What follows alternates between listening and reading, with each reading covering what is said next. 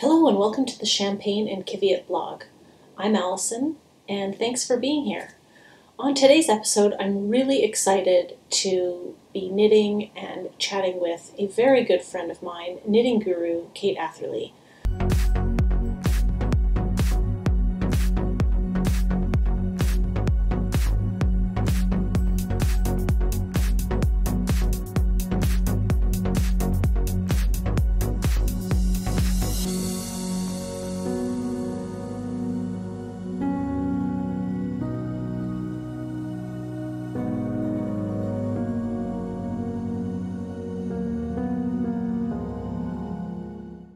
I call Kate the knitting guru because I really believe that she's taught me everything I know about being a terrific knitter. There's, I think, somebody in all of our lives as knitters who has really helped push us to become a better craftsperson, and Kate has definitely been that person for me.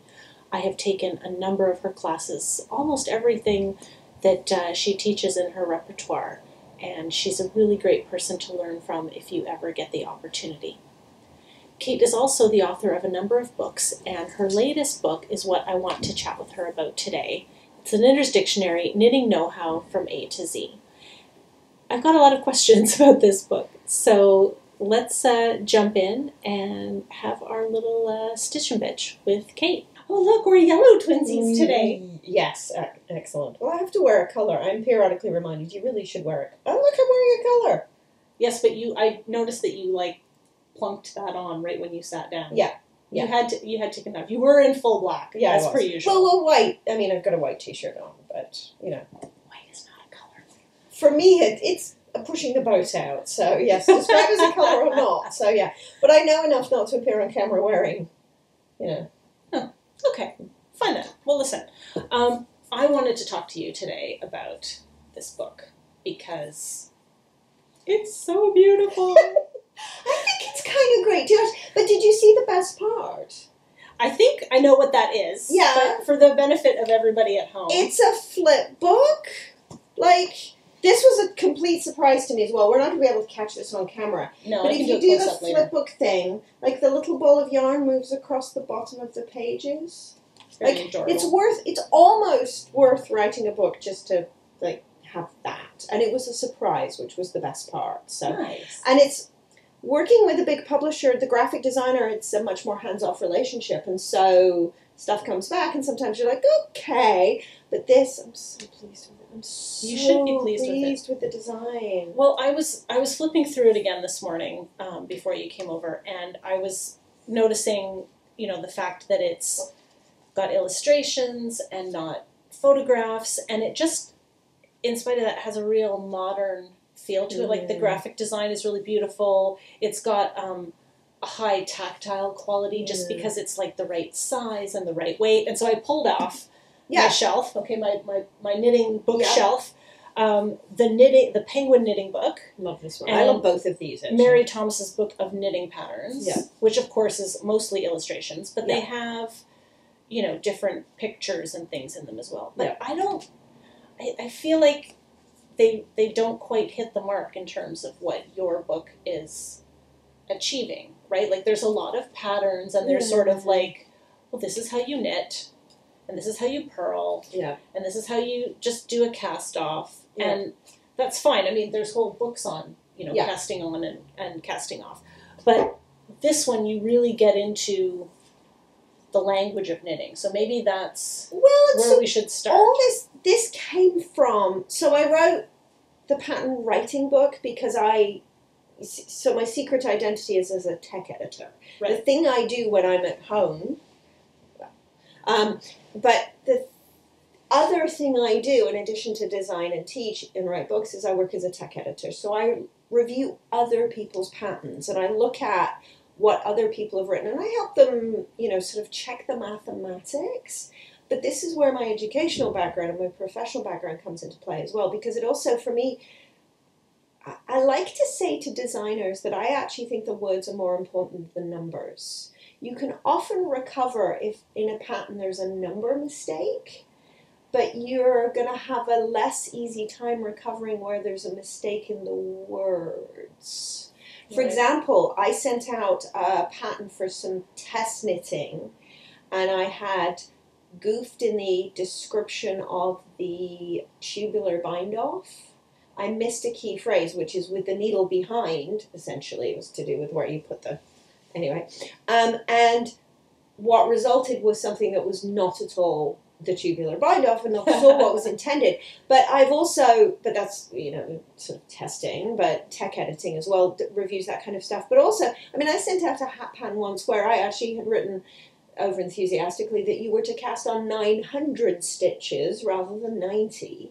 Right. But a knitter can more easily recover from that one than they can from the mistaken tubular bind off instructions, because 900 you look at that and think, whoa, whoa, whoa, whoa, whoa, I think there's something wrong. Yeah. They definitely made a mistake here. Right. Yeah. Or at least, that doesn't feel right, let me check. Whereas if you've not done a tubular cast off before, if you're not familiar with it, you're going to get into serious trouble, because you will take my instructions at their word, of course, because, you know, because they're printed. Right. And so usability, to me, becomes crucial. And usability in the way that the instructions are written. This is a very long answer, by the way. No, it's all good.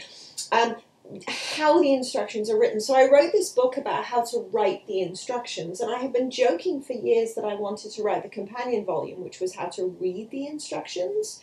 But nobody... But you teach that. I do teach that. Yeah. But nobody's going to buy a book, how to read knitting patterns, because that feels like homework. But also, if you've got £5, you're going to spend it on a pattern. You're not going to spend it on a book about how to... Like, really, why would you do that? It'd be like trying to sell a book on how to read recipes. Like, people don't think they need it. Mm-hmm. Whereas this is my sneaky pattern reading book. Because what this is, this allows you to really solve the problem when you need it. Because that's the other thing. You don't want to read 100 pages in advance because you won't retain the stuff you need. Whereas this becomes, what does it mean when it says work even in pattern? What does it say when it means work even in pattern? Yeah, so that's what you look up here. So when you're sort of reading a pattern, and there's the crisis. I think it's under E for even, actually. Oh, okay, because that's not our... yeah, no, I know. Bad example. Work even. I'll put the emphasis on even there. But that's what you... That's when you need it, when you're in the middle of a pattern. You're not going to read it in advance, because, again, why would you? That doesn't make sense in terms of how you use it. But this becomes where you look when it gives you a specific instruction. For it at the same time. Oh, look at that. It's like half a page. A lead, right? Yeah, exactly. So reversing shapings. Half at the same time. At the same time, and reversing shapings and those sorts of things. So it's just a general reference book on all of that stuff, and designed to be, use it when you need it, in the moment. And so it's small, it fits in your project bag, in your knitting bag, ideally. Yes. It's the kind of thing that I hope that yarn shops keep on the shelf, so that it's a reference for people at knit night as well. It's fantastic. I mean, and it's sort of, I've really been enjoying just sort of flipping through, and every so often just picking something up and go, oh, I know how to do that, or I don't know how to do that. Good. So excellent. It's been good for that. But I mean, I guess you've sort of talked about how it came about. Yeah. And you just sort of were like, okay, yeah, I'm gonna. But like, where do you start? When you're like, I'm going to write a knitter's dictionary. Yeah. Right. So like, you just talked to my editor about it, and when we landed on that it should be a dictionary, I was like, and then you take a deep breath and think, I have no idea how to write a dictionary. I have never done one of these before. So it's part dictionary, part encyclopedia. Almost. Yeah, kind of. Yeah, it's anyway, so yeah. Encyclopedia, I have no idea. What I did was I went through the index. I have a shelf. Well, yeah, even similar. Yeah, we have shelves. Yours are slightly tinier than mine. It's for your benefit because you're here. Thank you. Wow. All the mess is out of frame. Yeah, fair enough. Yeah, you just shove it onto the ground. But so what I did is I went to my shelves and I went through all my knitting books and basically looked at what was in the index of my knitting books and looked up the terms, looked at all of the things that people would look up, right? Because why do you put something in an index? You put it in an index because you might need to look it up. Right. So I'm going to look through the indexes of all of my knitting books and all of my favorite knitting reference books. Then, because I'm me, I created a spreadsheet. Of course you did. Of course I did. Well done. And then I created 5 times the content that it turned out I needed. So hint, if you're thinking of writing a book, when you sign the contract, make a note of the word count you're committing to. Okay. Because it turns out that when, I wrote 5 times as much, and if I'd actually paid attention to the word count I was committing to, I could have saved myself some time. Sure. Well, it's funny, actually, in hindsight, at first I was quite upset with myself when I realized I had written 5 times too much, but it turns out that I needed to have overwritten so that I could prune back. Right. Well, and in this day and age, in terms of content generation, it's never going to be a terrible thing to have more content than you need, right? Exactly. Because that will be used somewhere else, presumably. Absolutely. And it was important as well for the process of researching, because I needed to... There were things I needed to research in more detail in terms of how to explain them, or, I ended up having this amazing conversation with a very good friend who is a trained machine knitter, and I didn't understand what jacquard knitting was and how it related to different ways of working with multiple colors, and how jacquard was machine knitting and related to hand knitting and all of that. So I learned tons and tons, and the entry for jacquard knitting is long gone now. I think that was the very first one to go. Okay. She's still got a thank you in the book though, because she was very patient with me, Carrie. But it helped inform sort of how I wrote about other stuff. And crochet, I wrote a fair bit about crochet, and we weren't able to retain it in the book. But that's obviously helpful for me in terms of other things that I do, and who knows, maybe there'll be another... Do the Crocheters Dictionary. Yeah, maybe, yeah, possibly, yeah. I think, once upon a time I actually thought about writing a crochet pattern writing book as well. And then, so maybe there's a crochet pattern writing book, and maybe there's a crochet dictionary. We'll see. I don't know. How much do you crochet? This is a total aside, yeah, by the way. You know what? I know you as a knitter, not as a crocheter. Yeah. I mean, I know you know how to crochet. Yes. Crochet is a palette cleanser for me because I'm not that sophisticated at it.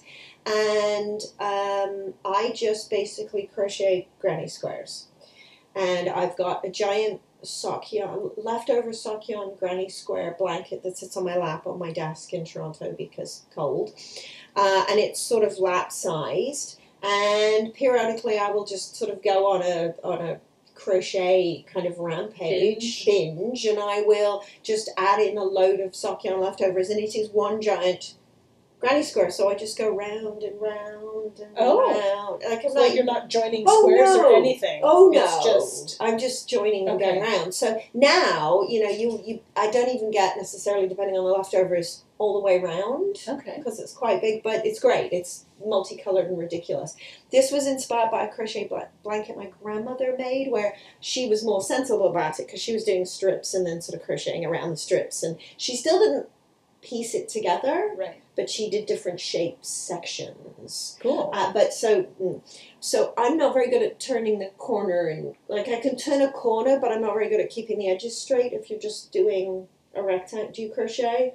I have made squares and then put them together. Okay. Because the problem for me with crochet is I'm not very attentive about keeping the edges straight if you're crocheting a rectangle. Because you've got to make sure that you make the right height turning chain and crochet into the right. Oh, yes, I see what you mean. Okay. So that was where, my initial plan, this blanket's been on the go since my very first book, actually, because the first scraps in the middle are leftovers from my first book projects in 2012. So, I've got better at crochet since. But when I first started, I wasn't keeping the edges straight. So I said, oh, stuff it, I'm just going to go round and round and round. But I kind of like it. Yeah. And it's sock yarn, of course. It'll take the rest of my life. But the other thing I have is that as a knit designer, it is amusing to me that probably my most worn shawl is a crochet shawl. It's a half granny square. I'm really pushing the boat out. A half granny square. It's a half granny triangle. Jennifer, actually, the poll got me started on this. Thank you, Jennifer. Yay for Jennifer. Yeah, shout out. Yes, shout out to Jennifer because she actually showed me how to make it a triangle rather than a square. And it's in Noro. It's in the dearly departed Corian sock yarn. Terrible sock yarn, by the way, but a really great yarn for things like crochet. and it's just a great triangle, and it's in my favorite color 242. Doesn't everybody know Just the color presumably number some there? kind Yeah. of black. Well, yeah, black. And, okay, you'll be surprised here. It's black, and there's grey, and there's orange. There is also red, and there's a little bit of green in it. Okay, I think I know right the color you're talking Yeah, about. so it's all the colors I wear. Not at the same time, don't be absurd. But it's the colors I wear and the colors I really like, and so it goes with everything. Perfect. Because I can put it on, it matches anything. So I have, in this color, I have the shawl, I have a hat, I have a cardigan, and I have a lane splitter skirt. I have put them all on at the same time precisely once purely for comedic effect.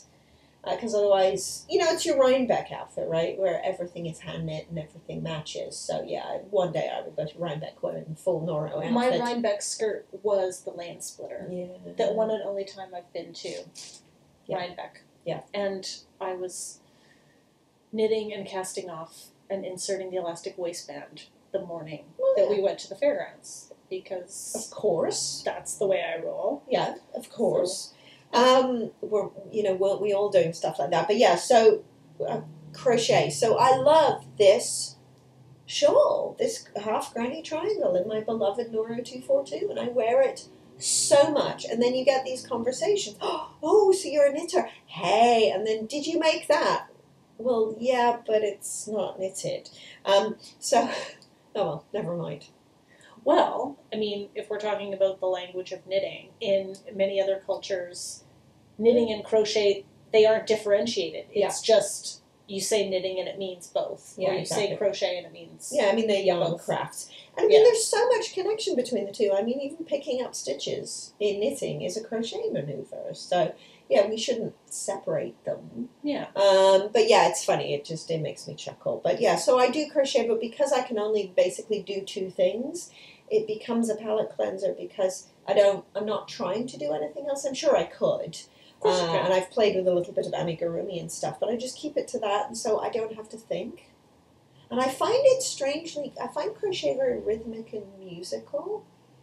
Musical. Like I will, because I'm always listening to music, because I'm always, crafting on public transport. I was on the way here, and I've got music on, and I found myself, I was crocheting along with the music. Nice. Which was sort of cool. Well, I mean, in this room, we can think that that's cool. I'm sure other people would, think that that's cool. Yeah. Yes. Anyway. Well, I actually have a question for you related to that, but Okay. I'm gonna hold off on that because I have a little surprise for you. Afterwards. Oh no. So you talked about having 5 times more content than needed for the book. How do you decide what stays and what goes? Other than just it's not going to be machine knitting, or it's not going to be crochet. Yeah. Well, so we went through, and it was some tough conversations with my editor and we eliminated kind of big categories at first, like anything machine knitting we take out. Crochet, we boiled it down. Spinning, we boiled it down, and then it was just a case of And we had a long, hard conversation, for example, about how deep do I go with something like brioche. Right, because there are whole books on that. Right. And so this is where my education, I think, shows in a funny way. So I studied theoretical mathematics, pure mathematics.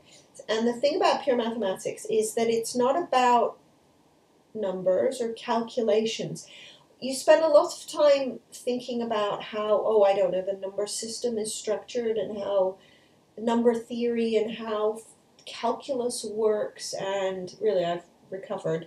But I love this sort of stuff, and it's about the structure, and it's how things work, and you spend a lot of time doing proofs, which is really just a case of trying to understand something in a really general way and understand how pieces interact. And so part of the deal with this mathematics is that you're not solving number problems. It's not, if 2 trains are going in opposite directions, and exactly. You're a mom. You've got I'm a little scared. Yeah, exactly. But the word problems in maths classes, where it's the two trains are going towards the same station, and one of them is traveling at, such and speed, and one is traveling, and, it has so much fuel, and they have to get there by whatever. And it's none of that. It's about how do numbers interact, and how do the number systems work, and how do solids fit together on different types of planes, and your eyes are glazing over. But the deal with mathematics at that level is it's not about necessarily knowing how to solve the problems. It's about fitting concepts together. And the key to fitting concepts together is you've got to know a whole load of stuff, but you can't remember it all because it's all very complicated. So it's about knowing where to get the information you don't have, or understanding the definitions. And I would do group work with my friends at university, and we'd be working on these essentially research problems where we had to sort of get down to a theoretical level and do a proof, Right. Prove that this solid does this under these conditions in topology, And I'd be like, okay, well, we know these facts about these solids. I understand these facts about this. I understand these facts about this. So let's put all the information we know together and see what comes out of understanding the definitions.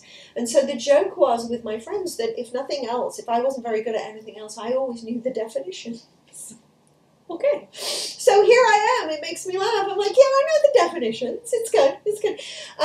So because we can extrapolate, right? So when you're thinking about something like brioche, see, I can always bring it back to knitting. I haven't given you the gauge lecture yet, but I will.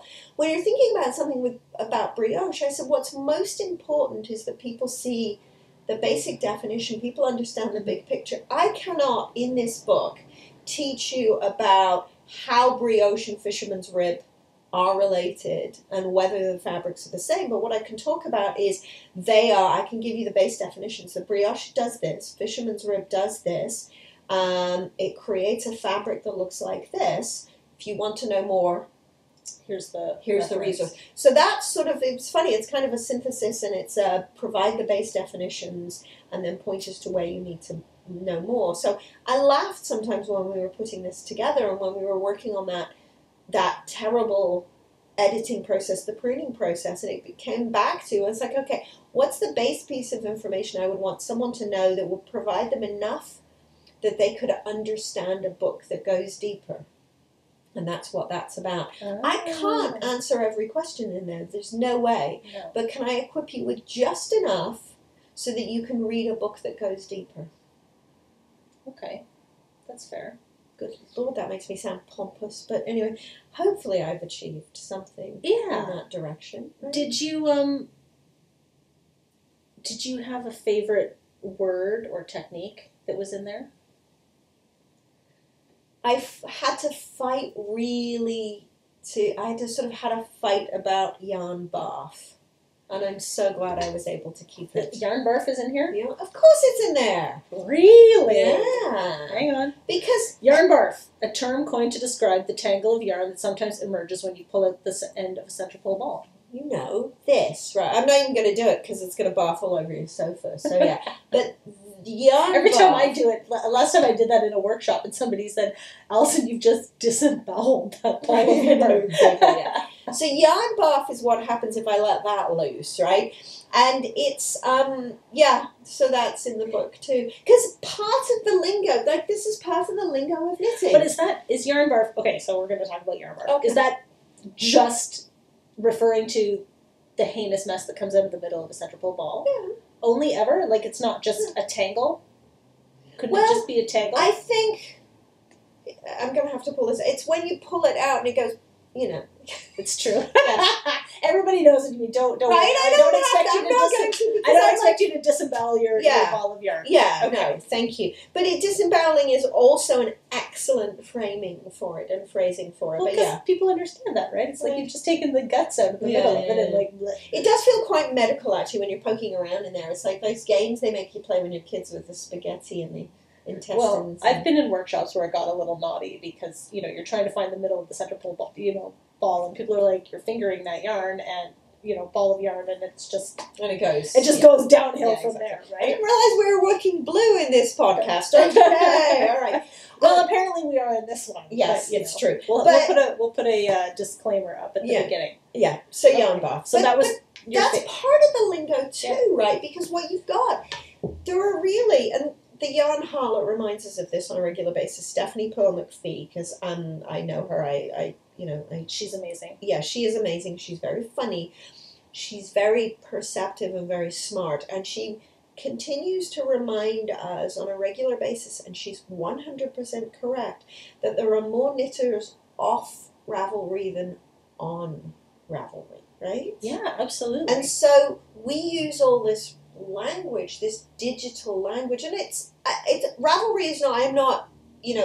This is not a bad thing about Ravelry. Oh no, I don't think. But there's like the online knitters and there's the offline knitters. And the online knitters, we all use this. We talk about LYSs and we talk about UFOs and we talk about whips and we talk about because that's our shorthand for if you're typing something really quickly and you're sending a text or you're on the gram, Instagram or IG. I mean, I shorten it to IG, right? Yeah. And so it's a time saver, but nobody necessarily talks like that in person. But we've got these terms, and there's a lot of knitters out there who don't know what they mean. And what you get is a knit night. And I've seen it at a knit night where you see a collision of, e-knitters and normal knitters, and analog knitters, digital knitters, but people who don't necessarily participate in the online forums and the communities, they have no idea what LYS is. And because their community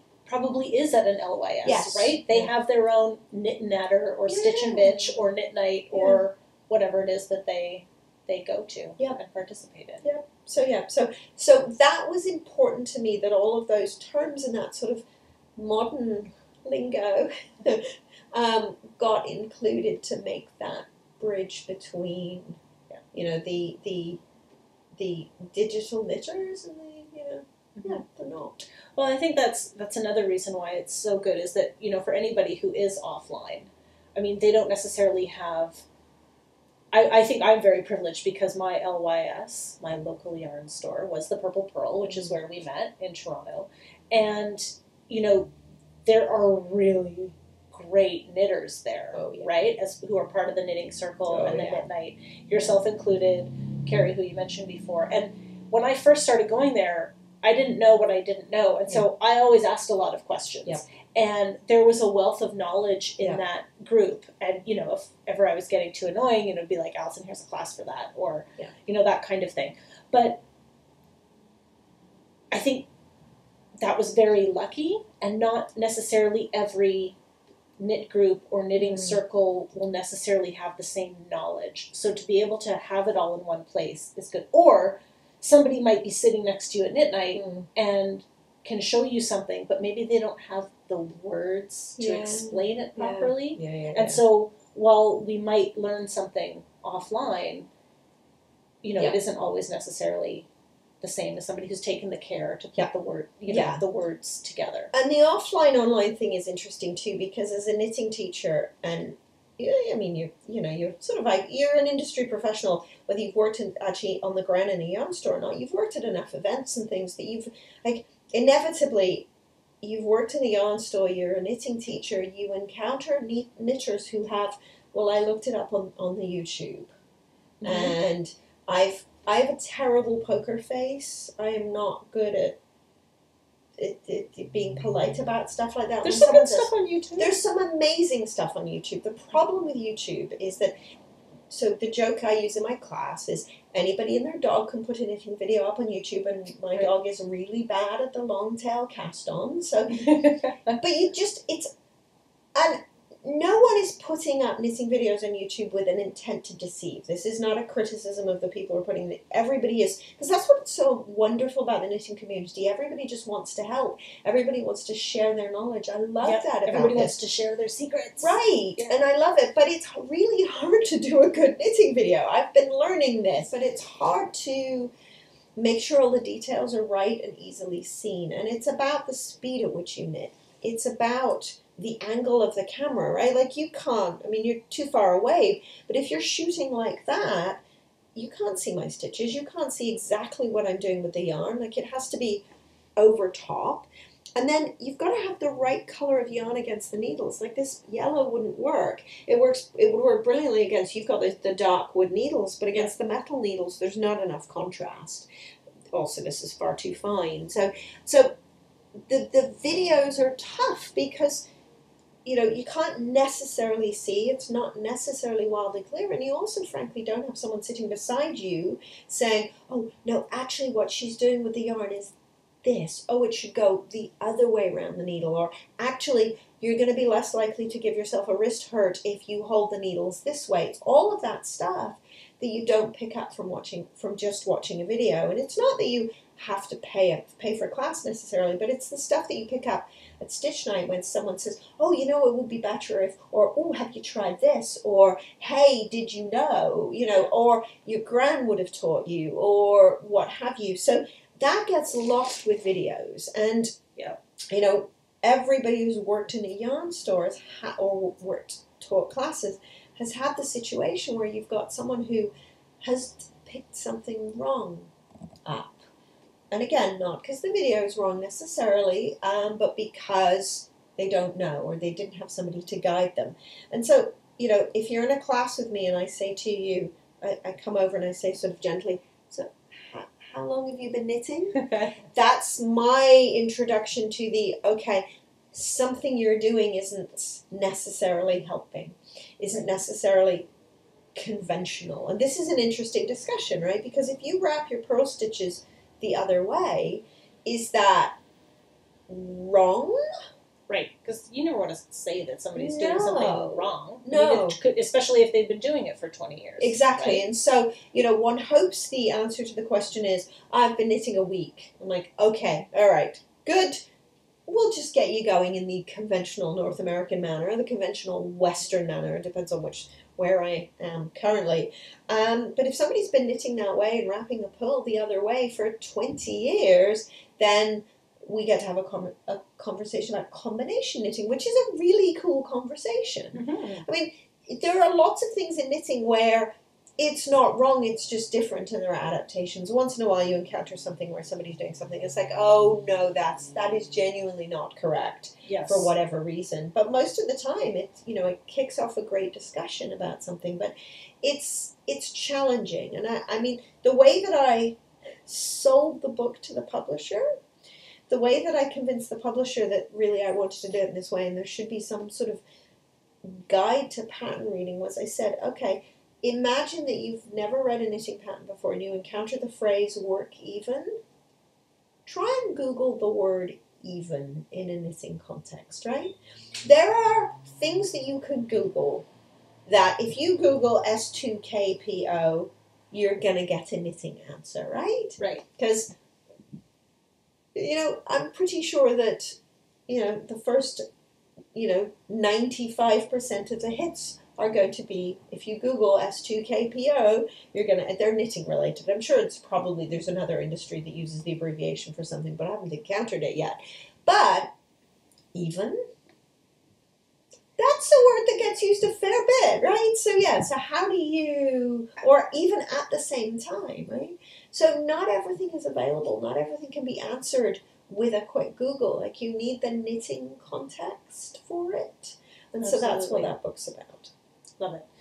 Did you come across anything in the book that went in that you were really surprised by or delighted by? Like anything that you maybe learned that was completely unexpected?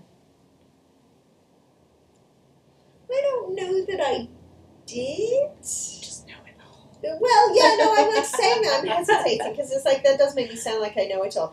I think because I've been deep into the language of knitting for a long time, and the language of knitting patterns for a long time, that I don't think there was anything that was a huge surprise to me. Oh, I'm thinking now, there was one thing that came up recently. Now, of course, I'm not going to remember it, but it was a Twitter conversation that came up, and it was related to something I'd written about in the book. And it surprised me that people, that it was sort of one of those where more people didn't take it utterly for granted and completely understand it. This is going to bug me now. I'm going to have to think about it. But there were a few things where... You can tell me and I'll put a card up after. Yeah, exactly. Yeah. But even the discussion about what it means when it says... The whole discussion around what it means when it says repeat the last 2 rows.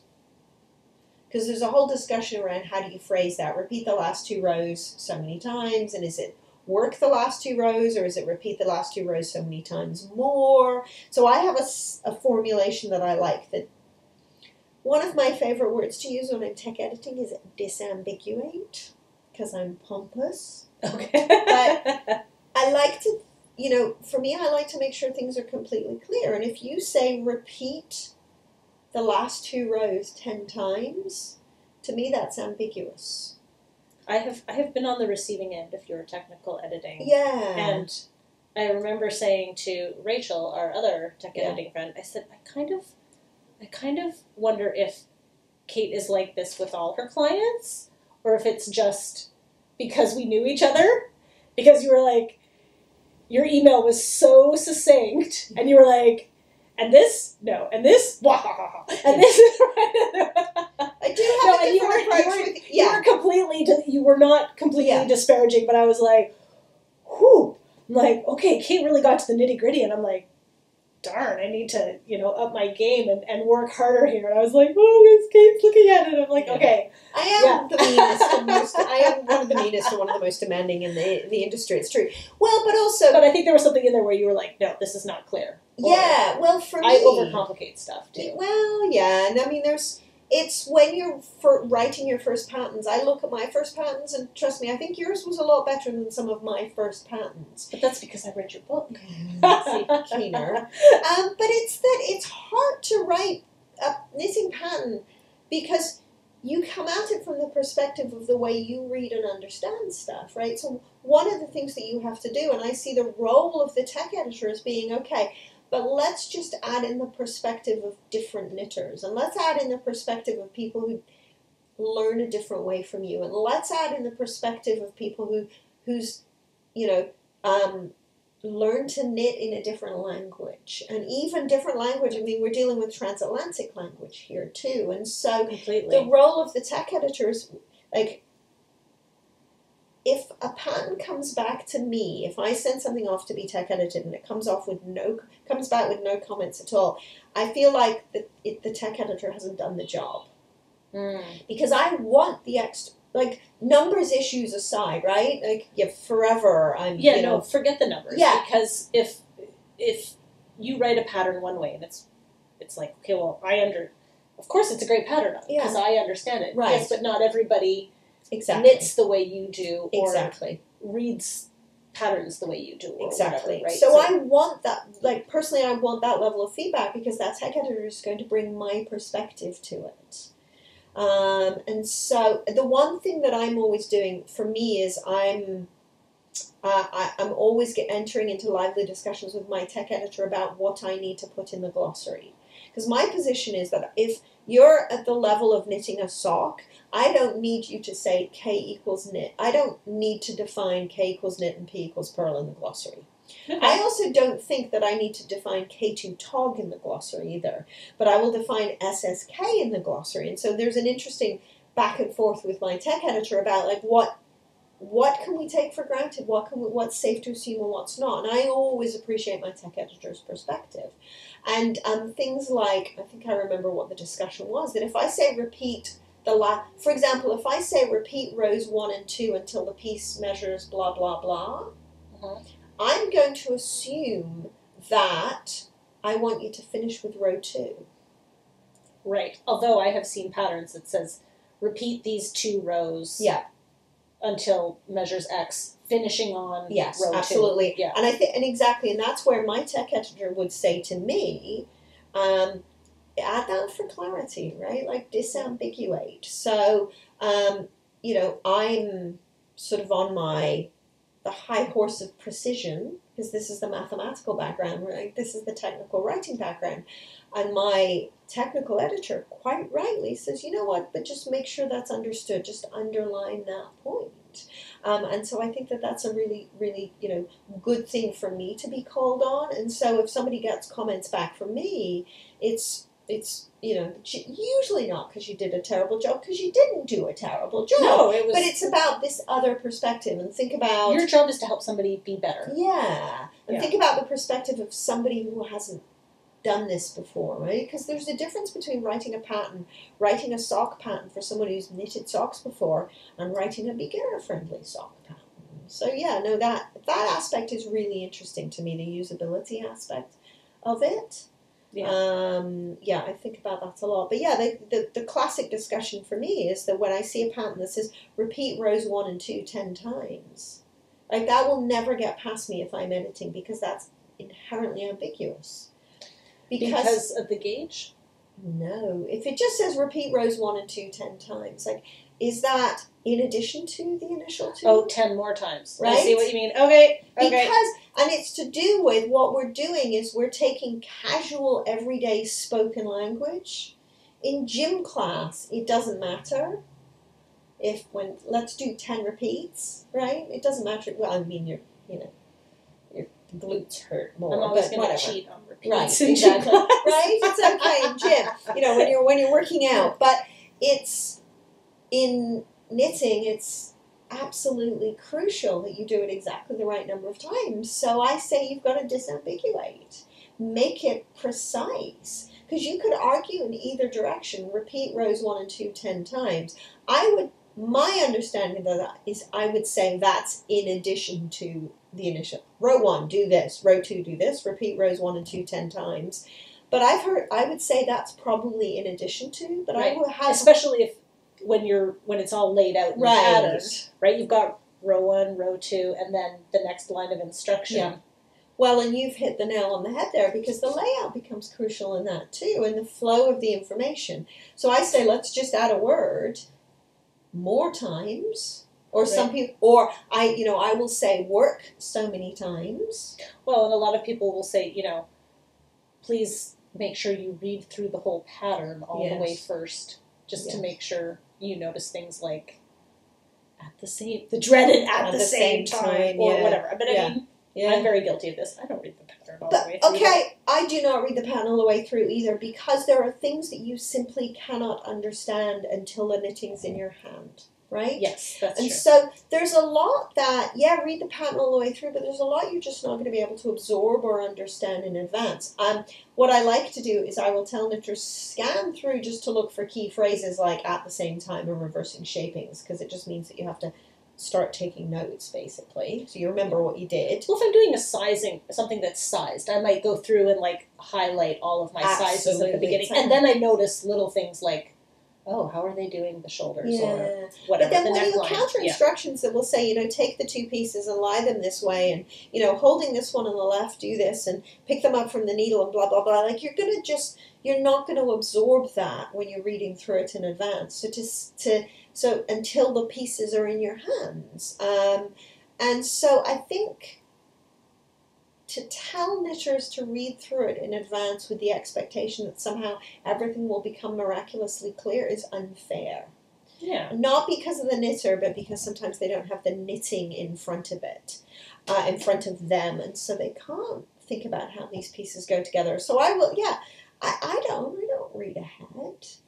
Like a recipe, I figure it should be set up so that if there's something I need to do in advance, I genuinely need to do or need to be aware of in advance, at least give me a hint. Right. So I will say, sometimes I'll say, read this particular section, dividing for the sleeves. Read this section in advance because, neck shaping and armhole shaping take place at the same time, or something like that. Because then I'm being precise about the demand. But if I say, here's a 4-page pattern, read through before you start, you're not going to retain what you need to know. I'm not expecting me to retain all of that information through those 4 pages. The designer should be helping the knitter by saying, this is the bit that you need to focus on. Also, what happens is the designer will hide behind, well, you should have known to do that because I told you to read through in advance. It's like, you should have known to pack a cable needle because of, well, there's cables in it and you should have read through in advance. It's like, no, there's a materials list for that. Put a cable needle in it. Yeah. You know, just play fair. So, but yeah, I'm a tough tech editor. You are. But that's good because you make everybody better. Hopefully, yes. Right. I'm going to suggest we take a break. Okay. And then we'll come back and I've got a little surprise for you. Okay. So, cheers. It's good to Cheers. see you. It's good to see you too. I'm not giving you too big a glass because I know Thank you're you. teaching I am. this Thank evening you. at Yes. Tribe. So, Yes. But I thought for something fun and different Okay, go on. that I would do something I'm going to call the Prosecco Power Round. So I've got 10 questions or Okay. prompts here, Okay. and we'll just Okay. you got to answer that as fairly quickly as you can. All right. Or ask for clarification. Okay. So first one, knitting or crochet? Oh, well, knitting. I mean, Okay. No disrespect to oh crochet. no, but I'm actually You competent at one of them. Right. So yeah. Okay. Yes. Favorite designer? Really putting you on the spot here. Yeah, you are. You know what? I'm going to say Anne Budd because it was Anne Budd who really led me down sort of the path about thinking about things in terms of general patterns, like plain patterns, multiple sizes, multiple gauges, stuff like that. So yeah. Okay. So Good answer. Solid answer. Yeah. I should say, you could go pass. Yeah. If you Fair just- enough. If Yeah. something's, Well, and so the thing about Anne's work, right, is I'm not talking about her design aesthetic. It's about the way she presents the patterns and the designs. So yeah. So it's a dodge, right? But yeah, no, Okay. she's great. She's amazing. Very smart woman. Nice. Is that Okay. your? I didn't put a question in here about Knitterati, but is there anybody you've gone like totally gaga like when you met them? Oh, Nancy Bush. Okay. Folk, as in folk socks, because hers folk socks is one of the first sock knitting books that I bought and knit from, and so she was just a name on a book for a long time, and then I'm having a beer with Nancy Bush, and it was and it was really amazing. Yeah, Nice. very cool. Okay. Zombie apocalypse yarn. Regia sock yarn. Really? Oh yeah, no Hmm. question. It'll last forever, right? It will outlast me. It will. It comes in amazing colors. Yeah. Are they both rich? That one is not. But yeah, Regia sock yarn, no question. Okay. Knitting pet peeve. Oh, yes, this one's easy. I have so many. You have to pick just one. No. You can't say people who learned how to knit from YouTube because we already covered that. No. You know what it is? It's knitting patterns that do a rubbish job of explaining SSK. Oh, okay. It's very top of mind. Yeah. Didn't have to think about that one. No. Right. Is machine knitting cheating? No, absolutely not. Because you can't do any of the cool stuff. I know. Well, you can do lots of cool things. But Yeah, you can. yeah. It's different. Like, it's completely different. It is completely different. I've been learning how to machine knit. I don't know if Yeah. you know, and it is a completely Right. different skill. Yeah. I will say, this is machine knit. This is my first ever machine knit project It's amazing. in Tarsha, Yeah. which is Okay. like, Yeah. I do not want to do in Tarsha, but I will do it on a knitting Right, machine. exactly. So Yeah. it's different. Yeah. It's different. Okay. Favorite non-knitting activity? Eating. Okay. Cooking. I like the creativity of cooking. So yeah, it's like, yeah. Okay. Yeah. Music to knit by. This is the question I was referring to earlier. Oh, anything and everything. Like I'm a knitter. I'm a music person. I worked in the music industry for a while, in the technology. You've done everything. Yeah. In this, like on the software side, and so I'm a big. But yeah, so the crochet I was tapping my needle and hook and toe to was Motown, because it's just such a great rhythm. Nice. Like I'm dancing on the streetcar and crocheting, and you know what they say, that if you can't find the truly eccentric person on the bus or the streetcar, that means that's you. Well, that was me that day. Oh, okay. Excellent. Yeah, Nice. I was the wacky one. Favorite yarn show? Could be a trick question. Whoa, yeah, this is going to be a tough one. You know what?